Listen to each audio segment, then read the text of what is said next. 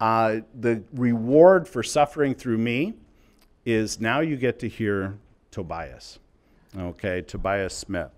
And Tobias has experience in China looking at legal questions. He earned a law degree and didn't go off to make $1 million representing Alibaba or some other firm. He decided instead to continue in school and to earn a PhD, and he's earning that at Berkeley.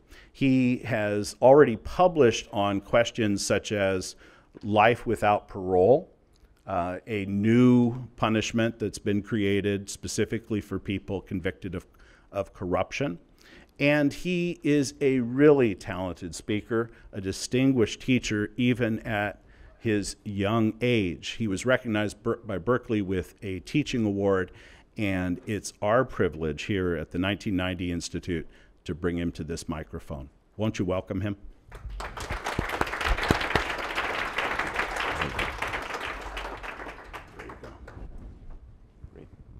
First of all, thank you, Clay, for that wonderful introduction, and thank you to everyone at the 1990 Institute for inviting me today. I'm particularly excited because I actually am an example of a high school student whose life was changed by China. I moved to China with my parents, who are educators, when I was 17. It was their first time in China and mine, and here, 2 decades later, I'm still studying China. I came to China first and the law second. I've been asked to talk about the law today. I recognize that the law can be a dry topic.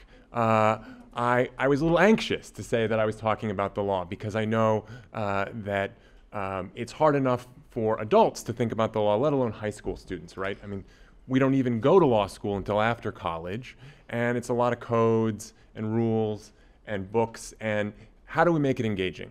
So the first thing I want to say today is that as Americans, when we talk about the law, we're actually talking about a lot more than these heavy tomes, right?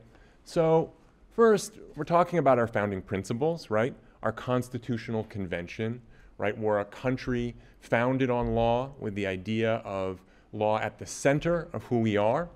So I imagine that if you're teaching civics, social studies, history, Ken, I talked to Ken, he was teaching government next semester, next year. You'll be talking about these ideas. And so China offers a counterpoint to our American stories about our founding identity. Also our day-to-day life, right? Everybody drove here. You all stopped at a traffic light. You probably didn't think to yourself, I'm obeying the law. But we live in a country ruled by law, and we're constantly making choices based on those conditions. We're swimming in it. It's the water we live in, right? So law is all around us. Of course, it's also on television, legal procedurals. Many of you maybe go home at night and watch Law and Order. It's on television, it's in the movies, it's in our entertainment, and of course it's in our contemporary politics too, right? Your students may be thinking about Me Too, about Black Lives Matter, right? These are deeply connected to questions of law. Is American law fair? Who is it fair for? Do we want to change it, right?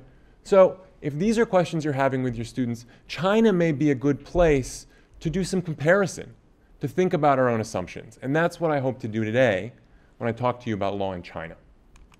So I need to start with a little history. Devin pointed out that history is always in the background, even if we're talking about China now. And Clay gave us some background going back to 1974 to the height of the Cultural Revolution. So China has a really long history, right? And it has a long history of law. There was law in Imperial China. There was an extensive criminal code. I can tell you lots about that. I could tell you lots about law in Republican China in the early 20th century. I could tell you about law in early communist China. There's plenty to talk about. But instead, I'm going to start here at the Cultural Revolution from 1966 to 1976. Cultural Revolution, that's Mao's last hurrah, right? And I'm starting there because it's often considered a year zero for law in contemporary China.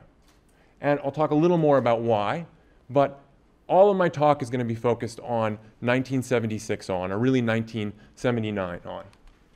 Okay, so I have 3 goals today. First, I want to tell you two different stories about law in China. And I think when I tell you these stories, you may feel like you've been a schizophrenic for a lot of years and you haven't realized it. And so I'm going to point out the two halves of your brain for this schizophrenia. So the first part is a story of rapid convergence. This is about how China, in the last generation and a half, has developed law and come to look a lot like the US and like the Western world. It's come to look like us. So earlier we heard from Qin, and she's a lawyer, right? And she said that she went to law school. She's a civil litigator. She's in a firm. She's a partner, right? Those are very American words. I didn't see anyone bat an eye. A generation ago, this would have been unheard of, right? But now we can understand this identity for her as a lawyer, right? As a lawyer dealing with lawsuits. It doesn't seem weird to us. So that's a story of convergence, of rapid convergence, having to do with China's rise. We have a second story, persistent difference. This is the dark half of the story, or the maybe more pessimistic story. And this is when you turn on the news and you hear about the persecution of dissidents, the disbarment of lawyers. You hear about these things that sound so far away, so anathema to our idea of law, to our idea of American law, right? Or you hear about the one-child policy, or you talk about the hukou system, right? Two of the three pillars of understanding China today, as Clay put it. These are both legal institutions, right? How is it that a country has a legal system that effectively has internal passports? How is it that it tells its citizens how many kids they can have? That seems really different. So we got these two stories. How do we put them together? How do we make sense of them? Is it that one of them's wrong? No, I don't think so. We have to synthesize to put these two stories together in our heads. We have to figure out how we're not going to be schizophrenics anymore. And then last, how are we going to teach these stories? How are we going to talk to our students about them, right? So as I said, I don't think high school students are very keyed into the law. And so they're not keyed in now to China and they're not keyed into the law. Then we have a double duty to figure out how to teach them this stuff. So I have some suggestions, and that's what I'll close with. So let me start with this first point, this two stories of law. Rapid convergence, right? This is a story about China's rise in a few decades and how it's come to look a lot like us. It starts in the Cultural Revolution. The Cultural Revolution runs from 1966 to 1976. It's sort of the last moment of radical Maoism. Here we have a painting from the time called Bombard the Capitalist Headquarters. The capitalist headquarters is the government. This is the government calling for the overthrow of itself, right?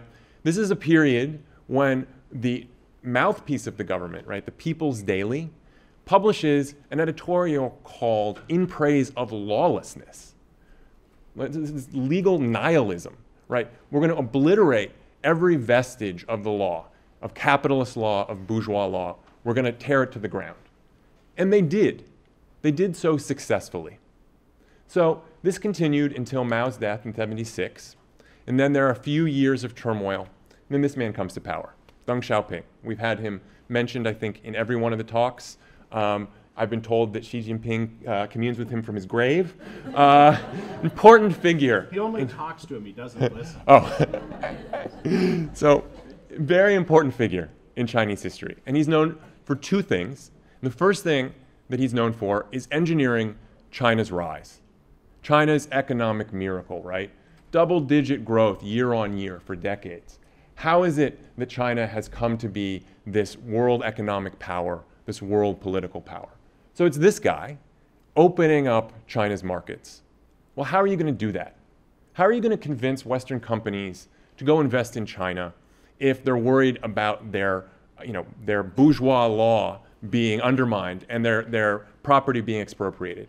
It's not going to work. So he made an active effort to rebuild China's legal system. And that's what's happened. There's been a recreation of these institutions. So let me give you some numbers, right? So China has a constitution. It's actually had many constitutions, and I'll talk a little more about its constitutions, but it put out a new constitution in '82, right? So setting new goals for its country and its laws. Courts. China has a lot of courts. It has about 3,000 lower courts. Okay, those are like your city level court. Below that, it's got almost 10,000 tribunals. If you go up from there, from the lower courts, you get intermediate courts. There are 400 of those. And then every province has a high court. It's like a state court. And at the very top of that, you have the Supreme People's Court. So lots of actual legal places, right, where you could go and watch a hearing. Judges. 200,000 judges. More judges per capita than, I believe, than the US. I saw a hand. Did I see it? Yeah. Do you want questions throughout or after? I'll take them at the end. That would be great. Lots of judges, right? You need judges if you're going to have a functioning legal system. Lawyers. So at the end of the Cultural Revolution, China basically had no lawyers. I mean, we're talking 1,000 lawyers in the entire country, right? There was no one like Qin Qin. Now we have 300,000 lawyers. That may not seem like a lot, but in a generation, that's quite an undertaking to mint this many lawyers, right? And of course, to do that, you need law schools. All the law schools were closed during the Cultural Revolution. There were less than 15 at the end of the Cultural Revolution. Now, this is the number from 2010. I'm sure there are more. We have hundreds of law schools. So we have all this stuff of law, these institutions, right? Laws, legal codes. I study criminal law. I study capital punishment in China. At the end of the Cultural Revolution, there was no criminal law. There was no actual criminal code. You couldn't actually look to a single document to know what the law was. First criminal law in China was propagated in 1979. Now we have hundreds of laws. We have laws on food safety. We have laws on traditional Chinese medicine, on terrorism. We have laws on the internet. We have all sorts of regulation based in legal codes. And then we have cases. People are going to court. They're suing each other. They're suing the government. They're being arrested. There's lots and lots of actual court activity. So there's this stereotype that China doesn't have law, that Chinese people don't embrace law. And that's not true anymore. It's a part of daily life. This is just a traffic tribunal picture I found on the internet. But you can imagine, right? Get in a car accident. What do? You actually, you go to court. You hash it out. There are hundreds of thousands of civil suits every year against the government. Imagine that. You can have an administrative suit against the state. People win. They say, my land was taken away. My water was poisoned. I'm suing the government. You can do that. There are labor disputes, right? We've talked all about phone manufacturing, right? You could sue your employer. You could say labor law is not being followed. Hundreds of thousands of cases every year. So it's a part of people's lives, just like here. It's in the popular media. This is a show called Executive Judge, I think, Zhixing Faguan. I haven't seen it, but it looks a little like Law and Order. You can see where they got the image from, right? You've got cops, you've got prosecutors there. People watch this stuff. One of the most popular shows on television in the last few years has been a show about prosecuting corrupt officials. Incredibly popular. People love to watch it. And moving forward, Xi Jinping has said that he's committed to law. He has stated that he wants to continue to develop China's legal system. This is a picture of a new online database started in 2013. Theoretically, all court cases, in fact, all legal documents from court adjudication throughout China, throughout those 10,000 courts that I talked about, are supposed to be on here. Now, it's not complete, and I'll talk about some of those problems, but when I checked it, this is a few months old that I took this shot, but there are 40-some million cases. It's the largest database of legal cases in the world, right? The US doesn't have a database like that. We have LexisNexis, it's private. We don't have a national system. So in some ways, China is moving even beyond us. So this is a story of convergence and optimism. But there's another story, and that's a story of divide. So these women are family members of lawyers who were swept up in a crackdown called the 709 crackdown that happened in 2015. Civil rights lawyers who were doing totally legal, nonviolent things were persecuted.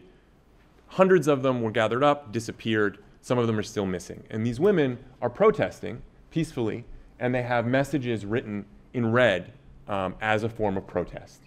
So we hear about this whenever we look at the newspaper these days, right? We hear about dissent and the crackdown of dissent in China. Let's go back again to the end of the Cultural Revolution. Deng, first famous for engineering China's economic rise.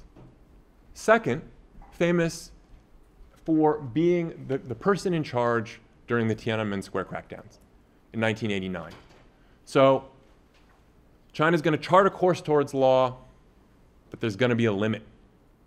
Political dissent, particularly political dissent against the party state, is not going to be tolerated, right? We're going to use the military, if necessary, to crack down on the dissent of college students who are peacefully calling for democracy.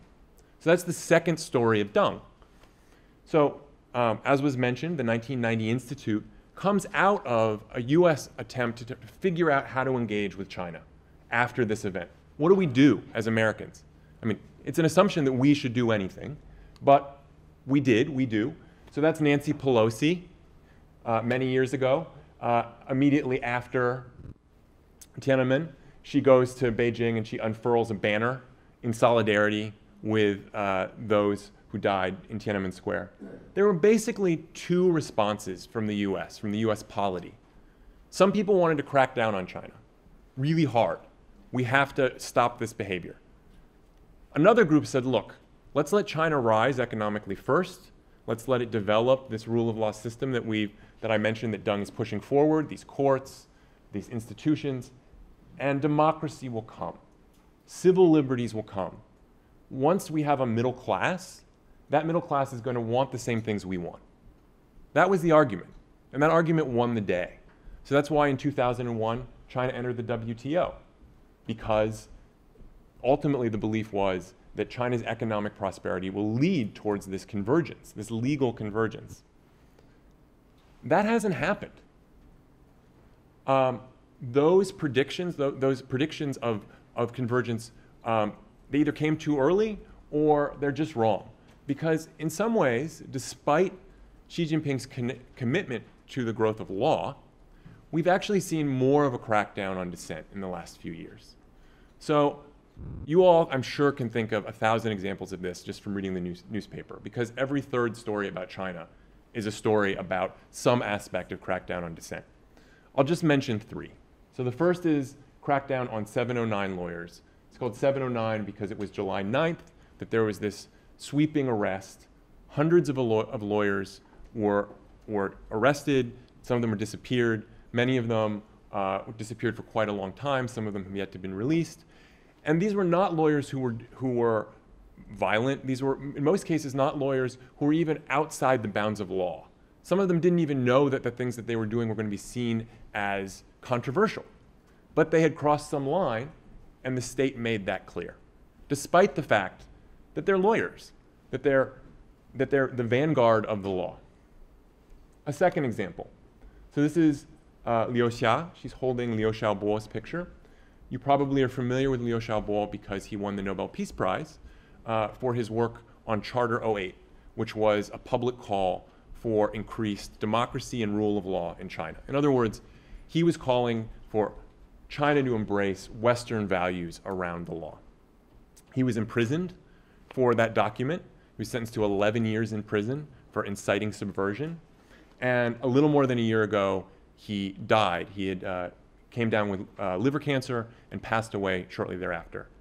So this is his wife holding up a picture of him after his death. She was kept under house arrest for 7 years under dubious legal circumstances. She was actually just given some freedom. It's supposedly Angela Merkel, the Germans pushed behind the scenes, and there's been a loosening of treatment for her. But again, an example of a dissenter calling for certain kinds of political change who's been treated harshly by the Chinese legal system. And I'll give one third example. This is about Hong Kong. Hong Kong is an interesting case, right? Because Hong Kong was handed from the British back to the Chinese in 1997, and it will eventually be entirely incorporated back within China. But for the first 50 years, it's under the one country, two systems plan. So it has its own basic law and effectively its own rule of law system that's semi-autonomous from China.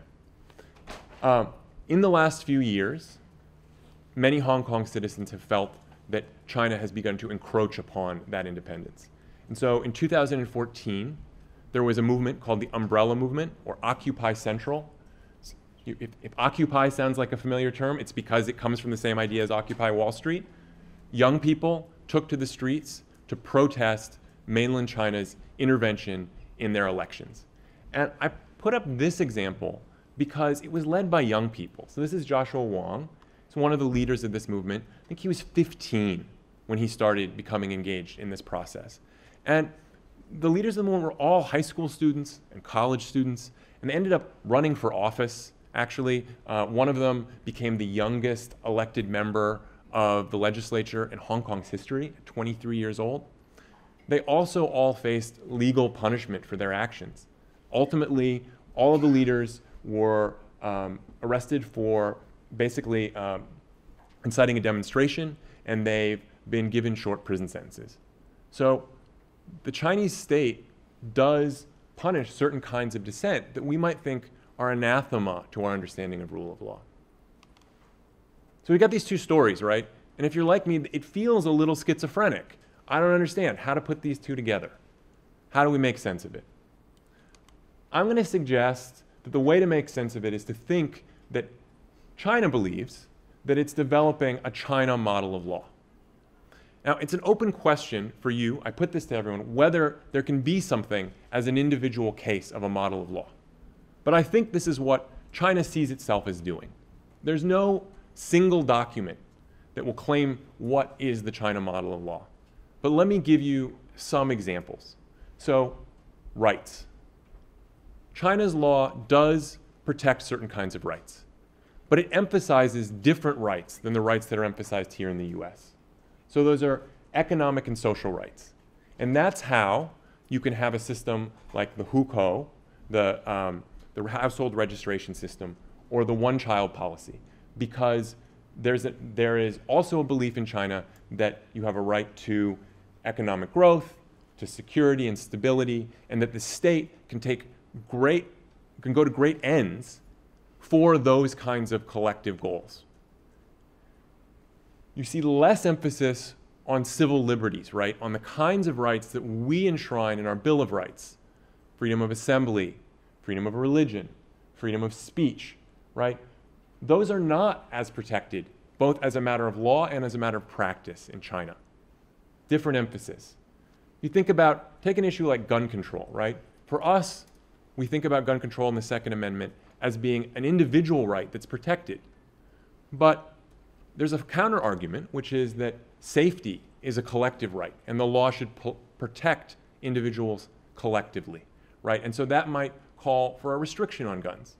So there are rights in the Chinese model of law, but they might be different than the rights that you and I think about, and that your students think about.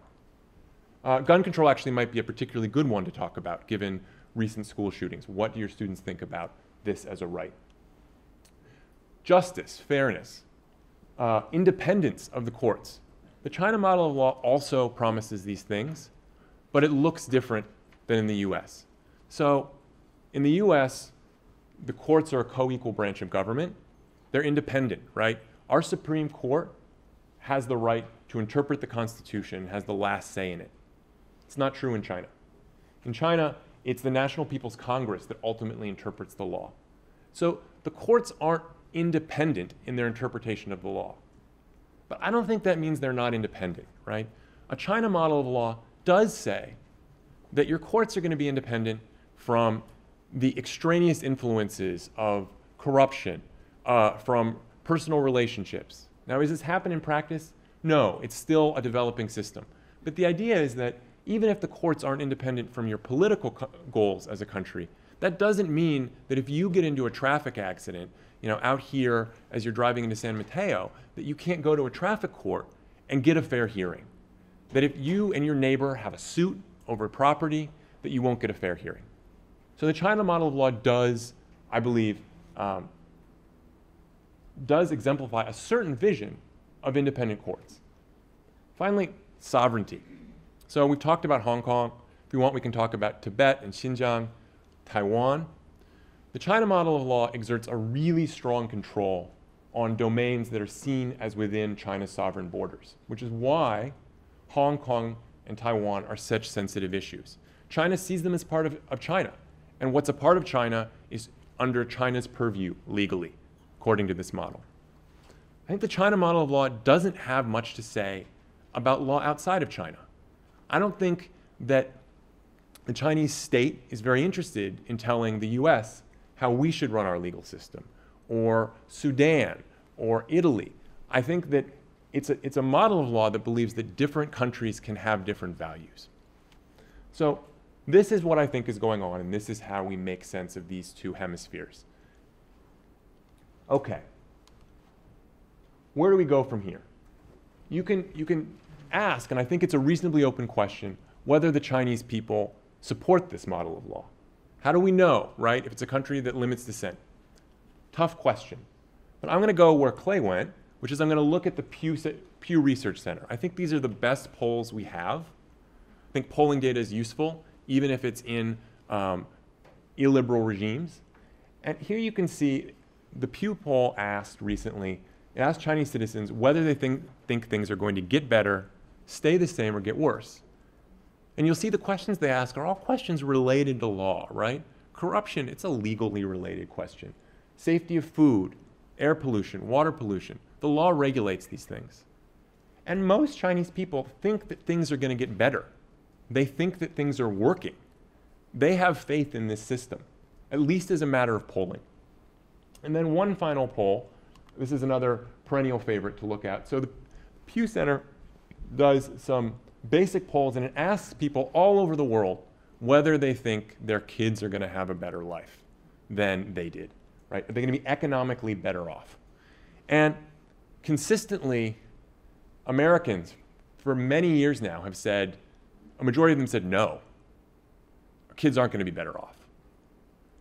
In China, consistently, about 80% of people say yes. They're optimistic about the future of their country. Of course, this goes beyond law. This goes to economics. It goes to all sorts of things. But law is a part of it. There seems to be some buy-in about the political vision for this country. So I would encourage you to think about how you can talk to your students about these kinds of responses and what they mean for thinking about our country and China. Finally, how are you going to teach this material, right? This is pretty dense. I've been thinking about it for over a decade, and I still struggle with it. You've heard me talk for a half an hour, and I'm sure you're struggling with it. How are your students going to learn about it? How are you going to teach them? So I have a few initial suggestions. You could ask them whether they think rights are culturally universal or culturally relative, right? So what rights do they think they enjoy here in the US, and why? Freedom of speech, freedom of assembly. What about the right to have a job, the right to clean air, the right to not be shot in your school? What do they think? Do other countries enjoy these rights? And if so, is it because they're universal?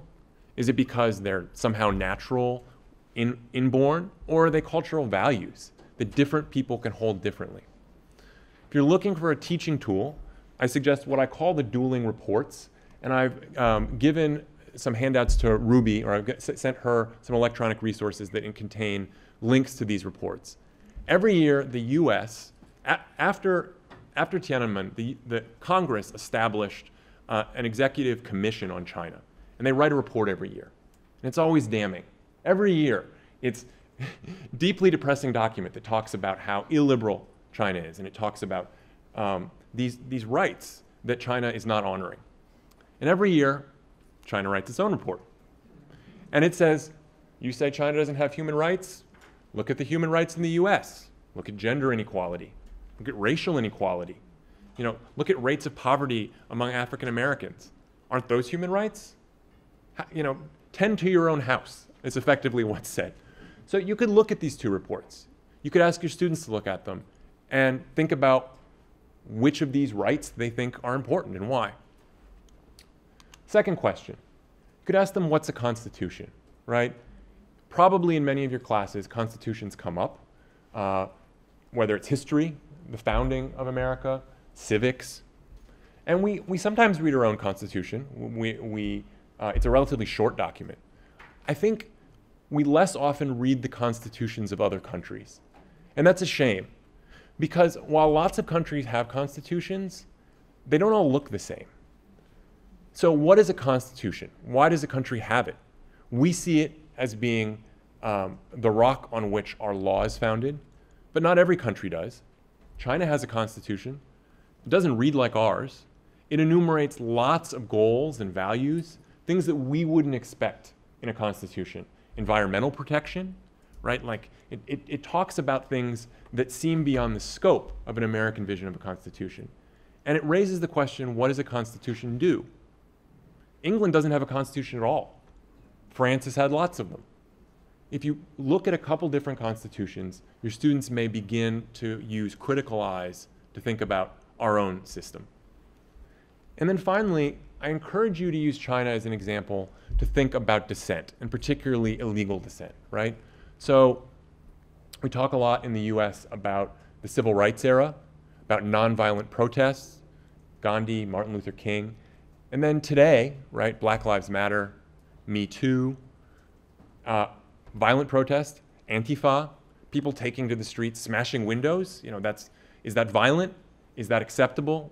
How do we see this? These are open questions, and I think really serious questions for young people. China offers a good example to think through some of this stuff.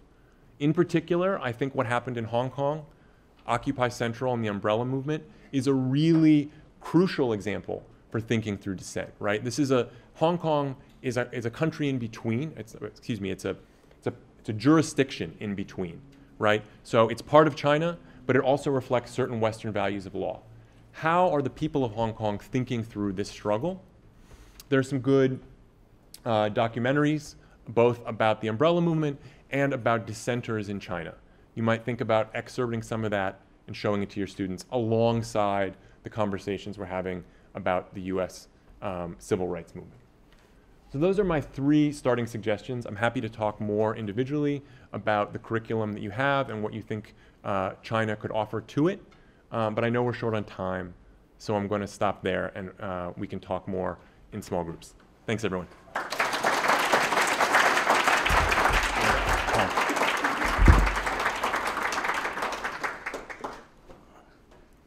I'm jealous of his mastery of time. So very, very, no, this was a wonderful presentation, and it hit on such important things. So, for example, this example of the dueling documents, the State Department issues a document, and China always begins its document with, the United States judges everybody else, it's time for somebody to judge the United States, and then highlights the number of homicides and all of those kinds of things.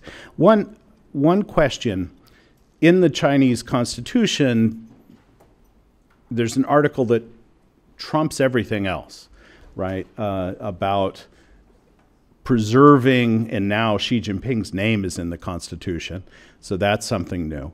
But what is social order?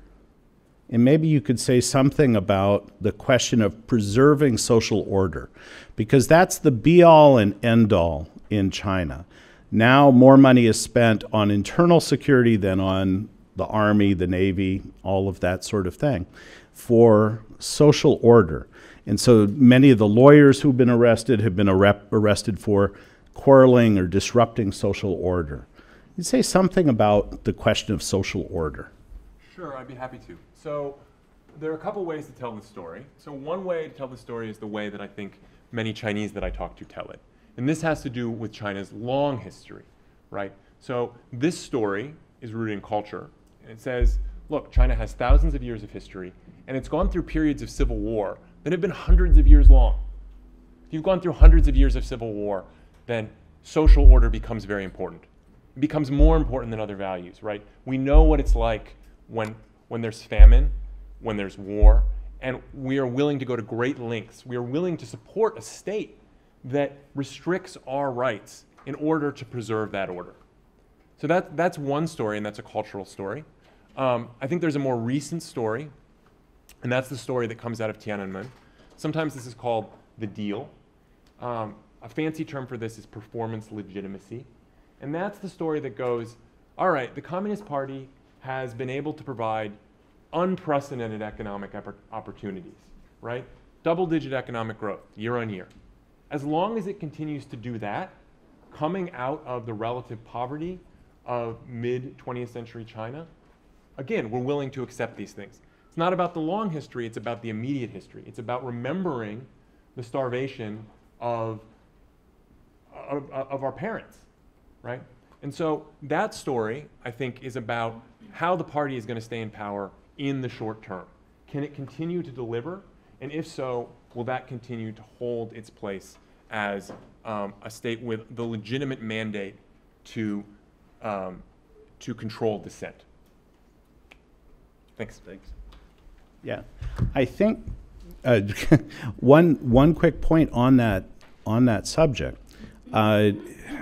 Who gets to judge what is a threat? And so, for example, with regard to corruption, if you want to demand that officials reveal their bank accounts and things like that, that's a problem. You're going to go to jail. That's seen as disruptive, that sort of thing. But there have been surveys, Mary Gallagher at Michigan and others have done surveys, and they've interviewed people who have sued because the boss ran off with the money, the factory closed, they didn't get paid. And they took this to court. And many times they lose. But after they come out, they're interviewed and said, well, what do you think? I got a voice. I had a voice. And so there's some satisfaction with that. My own thinking is that, in fact, the legal system is the Communist Party's hope for staying in power by using the legal system as a way of creating that space to have a voice. I don't know if you have a thought on that. I do. I have one follow-up, and this again gets back to long Chinese history, right? So it's hard not to, with a mic, I guess I'll just stand closer to this mic. It's hard sometimes not to look back to China's long history. And one Chinese tradition that's very important is called remonstrance. So remonstrance is the duty to speak the truth to people in power. And historically, what this has meant is when you have had emperors who have not been doing their duty to the people, who have been corrupt, who have been not paying attention to the suffering of the people, it is the job of officials, it is the job of your bureaucrats, effectively your imperial lawyers, basically, to tell the emperor. And you know what happens? Often those people are put to death. It doesn't work out for the person who remonstrates. But it's still a Chinese value. You are still supposed to do it. It is the right thing. And ultimately, even if you are put to death, the state may change. So what happens with many of these lawyers who are picked up is they get arrested. So one good example is there are some lawyers in Beijing who have fought around this hukou system to try to get young people who have moved to Beijing with their parents, because their parents are migrant workers, and they want to go to school, and they can't get into school because they don't have the right hukou. And so there have been legal efforts to fight this. And the lawyers who have fought this, they've been personally punished, and they've been sanctioned, and their lives have been hard as a result. But the system has ultimately loosened. So it doesn't mean that they are not agents of change. And that's a tough one, right? What do we make of a state that says that this behavior is unacceptable and then embraces it sometimes? I think we shouldn't discount the effectiveness of these people and their importance for the state even when they're punished. Thanks, Clay. Yeah, a lot of examples in Guangdong and elsewhere of migrants who were unfairly punished and extrajudicial, they were beaten to death, that sort of thing, where this has come up. And they become heroes or points that people organize around.